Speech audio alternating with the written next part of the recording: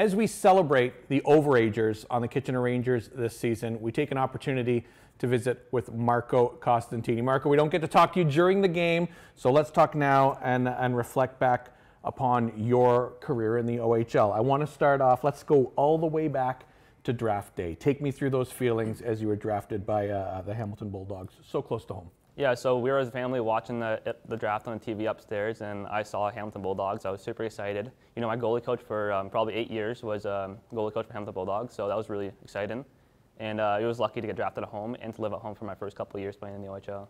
So obviously we've talked about this on the broadcast before. Your twin brother Anthony, hockey player as well, and now as you get drafted, as you're playing junior B and around that age, it's the first time you and Anthony aren't playing together.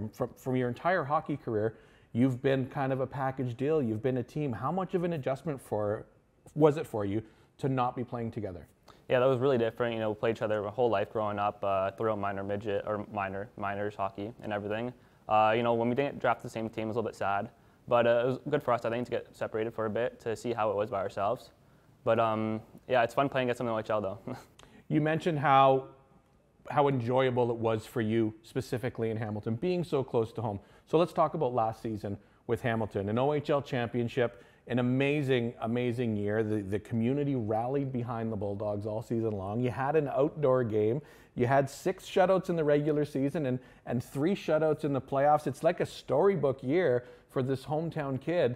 When you think back on it, what jumps to the forefront for you? Yeah, you know, I couldn't ask for anything else last year. You know, that was probably the most exciting year I've had playing hockey, and we had so much fun. Like the outdoor game you said that was a really once in a lifetime experience, especially playing in the OHL, getting the outdoor game, and you know, winning that OHL Cup at home felt really good, and that was so much fun.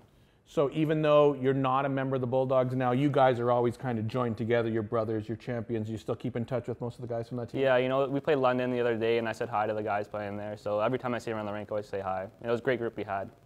So I'm going to ask you to pick one favorite moment from your career, and I think, I'm guessing it would be the OHL championship. So now I'm going to ask you what your second favorite moment would be. If you think of your entire OHL career, what would you pick? Not the OHL championship, probably the Mem Cup. You know, experiencing that was really cool. You know, that's another once-in-a-lifetime chance too. Just being up there and being playing hockey when there's only 5 teams left playing is really, really cool. Or no, 4 teams left is really exciting, and really glad I got to enjoy that.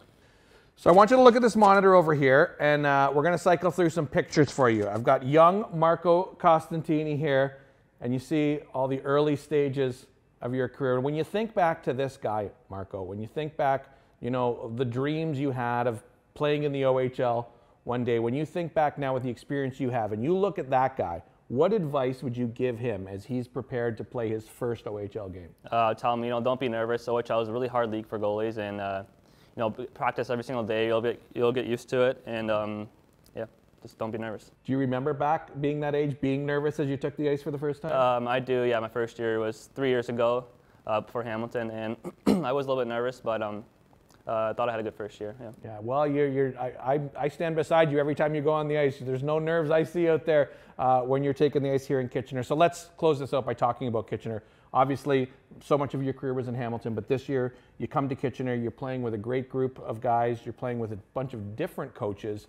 How is Kitchener different, and what has this experience been like for you this season? You know, I love playing here at the Odd. The fans are really electric here.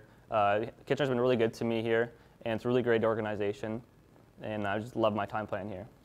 Well, Marco, as we close out the career, and I know there's still more to come in the playoffs, much more to come, hopefully, for Rangers Nation, we just want to say congratulations, and Rangers Nation wishes you luck wherever hockey takes you. Thank you.